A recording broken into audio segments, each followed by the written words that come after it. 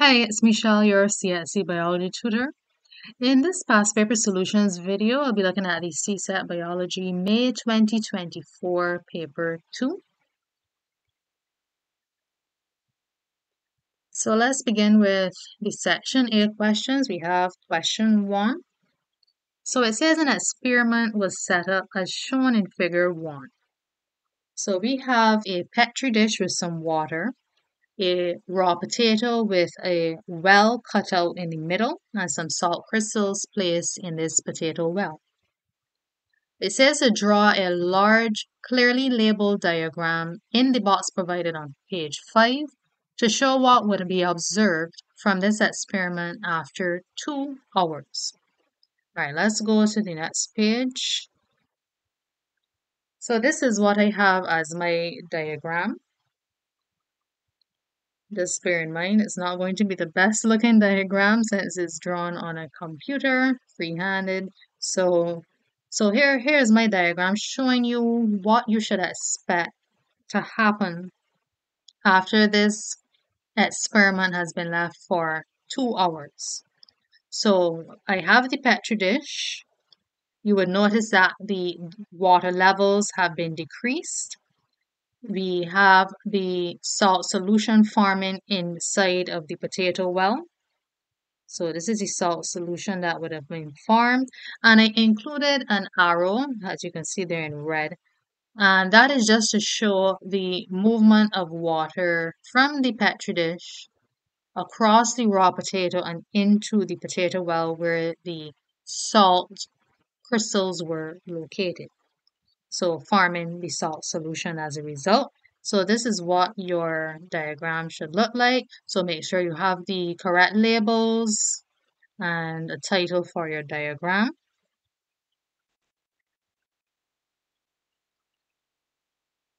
So part B, suggest a suitable title for the experiment in figure 1. So the title I give is an investigation of osmosis in living cells using a potato. So anything similar to that can work as a title, just to show what the experiment is about.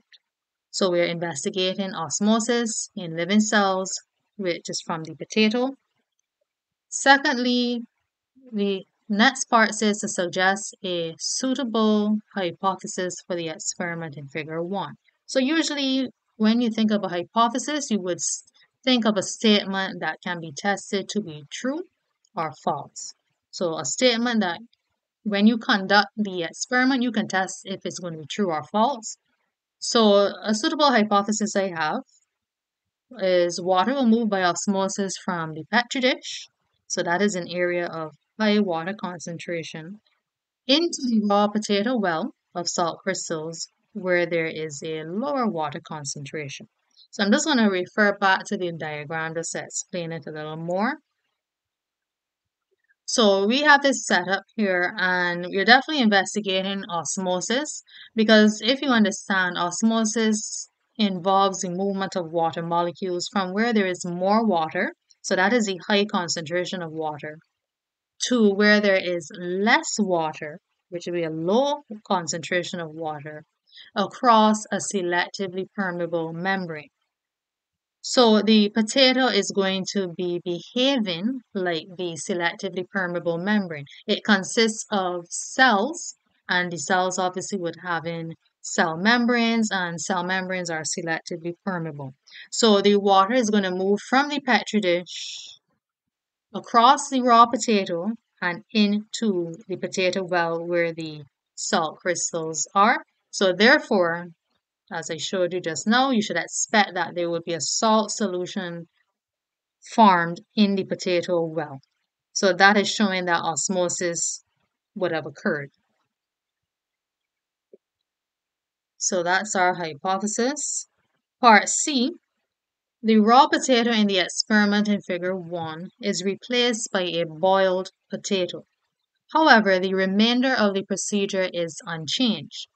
So it says to suggest 2 ways in which the observations may differ when the boiled potato is used. So you have to go into answering this question by thinking first of all, what what is different here in this setup between the boiled potato versus the raw potato? So clearly the potato is boiled. It would have been exposed to a lot of heat. So therefore the cells would have been killed. The cells would have been destroyed in the boiled potato. They're not living cells anymore. So keeping this in mind, you should realize that, well, osmosis is not going to occur as with the original setup that we looked at the beginning with the raw potato. So the fact that the boiled potato is being used, the cells are not living, so you're not going to expect the same thing to occur as it did in the first experiment. So after the 2 hours, there will be no solution in the potato well because no water would have moved into the potato well through osmosis. So simply put, osmosis is not going to occur. So you're not going to expect to see that salt solution forming. So the salt will just remain inside the potato well. Those salt crystals will remain the same because no water will be entering that well. And then secondly, you would expect the level of water in the petri dish to be the same. Once again, there's no osmosis occurring because the cells of the potato have been destroyed, so there's no selectively permeable membrane present. So there's not going to be the movement of water as it would if the potato was not boiled. So osmosis isn't going to take place. So you may have some water and possibly might be absorbed by the boiled potato. You could imagine the boiled potato would be softer. So you may have a little some of the water absorbing by the potato, but typically you're not gonna have that movement like what would have happened with the first experiment when the potato was raw. So no osmosis is going to occur in this situation here with the boiled potato. All right, so that is 2 marks for that. All right, let's go on to part B. So table 1 lists some observations regarding diffusion and osmosis. Complete table 1 by stating whether each observation occurs by diffusion or osmosis and giving a reason for your choice. All right, so let's go through these observations. So the first one says amino acids from digested food pass across the wall of the small intestine. So this clearly would have to be diffusion. So amino acids, they're solutes. So always remember diffusion is a movement of solutes from a high concentration to a low concentration. So typically we're going to have a high concentration of amino acids inside of the small intestines. So they are going to cross over the small intestines wall and get into the bloodstream, where there's going to be a lower concentration of amino acids. So we have that concentration gradient set up. So this would have to be diffusion. So we're looking at the movement of solutes from a high to low concentration. All right, the second observation, we have garden slugs shrivel when salt is sprinkled on them. So this is going to be the process of osmosis being observed. So when you when you sprinkle salt on these slugs, this is going to increase the solute concentration inside the slugs, inside the cells of the slug. So you're adding salt, you're increasing the salt concentration. Salts are solutes. So there's a higher solute concentration inside the slugs compared to the outside. So typically when salt is being added to the slugs, that is going to kind of cause water to be extracted from the cells. So water is going to be leaving the cells, and that is going to be through the process of osmosis. So imagine that the fluids surrounding the cells of the slug, that would be more concentrated than inside of the cell. So this is what's going to cause the water to actually leave the cells and cause the slug to shrivel up. So it's osmosis that we're observing here because we're looking at how water is moving out of the slug, causing the shriveling. Now, the third observation, we have saltwater fish die when they are placed into freshwater aquaria. So normally saltwater fish should be placed in salt water for survival. So if you place saltwater fish in freshwater aquarium, fresh water is just pure water, no salts. So there's no concentration of salt, anything like that. So you could imagine that that fresh water is going to have a much higher water concentration compared to the inside of the saltwater fish. So we have this concentration gradient set up.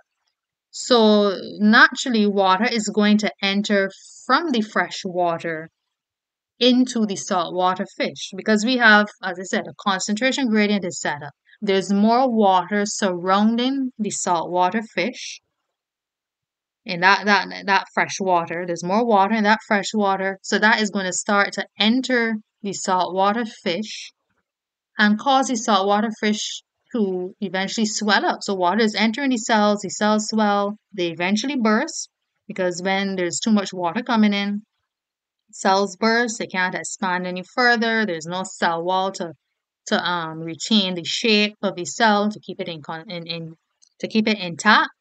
So therefore, the saltwater fish, they eventually are going to die.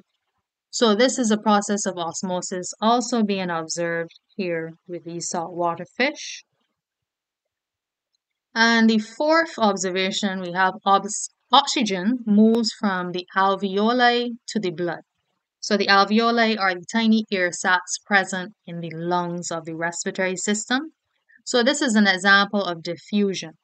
So here now we're looking at a gas diffusing instead of solutes like the first observation we looked at. So oxygen gas is going to be of a higher concentration in the alveoli compared to the blood. So naturally through diffusion, oxygen is going to move across the alveoli and get into the blood. So that is diffusion of gases shown there. So 8 marks to complete that table. Part E. At school, Mona is studying the structure of specialized plant and animal tissues such as xylem vessels and red blood cells. She notes that xylem vessels and red blood cells have unique structures. Part 1. Explain to Mona 2 ways in which the structure of the xylem vessel is uniquely suited for its functions. Write your responses under the headings in Table 2. So the structure of the xylem vessel. So the first structure I describe is the narrow elongated tubes that the xylem vessels are made of. So this is necessary for helping the upward pull of water through the plant. So we want the water to be pulled upward from roots to the leaves, and this is through capillarity forces. So these forces include cohesion and adhesion.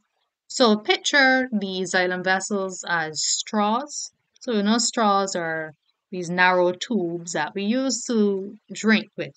So we're suctioning up the liquid, and similarly here with the xylem vessels, you want a narrow tube, a nice elongated narrow tube to help with the suction of the liquid upwards. So cohesion is the forces that would attract water molecules to each other, while adhesion would attract the water molecules to the walls of the xylem. So the combination of those forces that would allow water to be suctioned up the narrow tubes. So the narrowness of these tubes enhance the upward pull of the water through the xylem. The second feature I have is the lack of cross walls. So there's no cross walls in the xylem vessels, so there's nothing blocking or presenting a barrier to the continuous upward flow of water. So you want that continuous stream of water up through the xylem vessels. So you're just going to have a fully hollow, open xylem vessel without any cross walls, any barriers there. Other features you can talk about would be the fact that the xylem vessels are made of dead cells. So these dead cells are necessary to prevent water from reacting in the cells. So the whole point of xylem is for the transport of water along with minerals up through the plant. Now, if the cells of the xylem were living, then that would pose a problem because the water is going to be stopping and reacting within the cells, carrying out different reactions and functions within the cells. We don't want that. So it's important that the xylem vessels are made up of dead cells. And then the next feature you can talk about would be the lignified walls of the xylem vessels. So that is going to help strengthen and give the plant, the stem, the support it needs. So keeping the plant upright. So that is the importance of the lignified walls. So that's 4 marks for completing that table.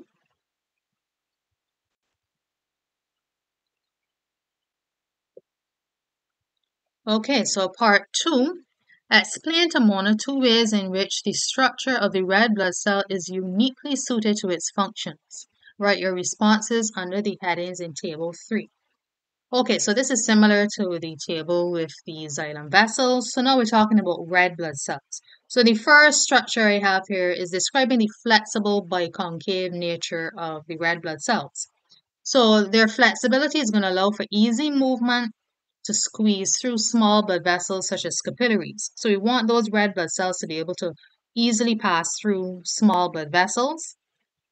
And then the biconcave shape, that provides a large surface area to volume ratio for more efficient diffusion of gases. So when you think of a biconcave disc, that's how the red blood cells are shaped. That means that they're a little thicker around the perimeter, around the edges, and flatter within the middle. So kind of think of a donut. So that is the shape of the red blood cell.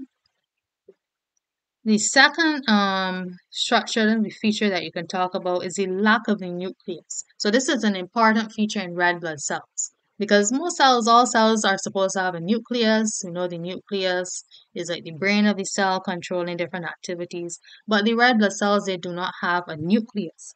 And the reason for this is that it's going to provide more space inside of the cell for hemoglobin.